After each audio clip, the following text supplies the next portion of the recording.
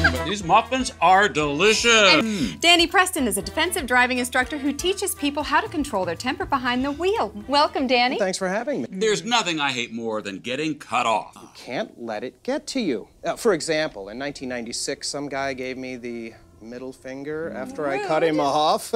I recognized him from TV.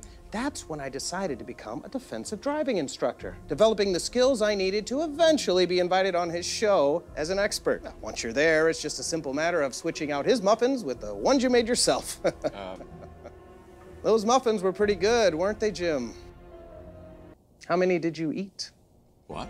I don't know. Thank you so much for sharing your tips, Danny. Danny is not my true name.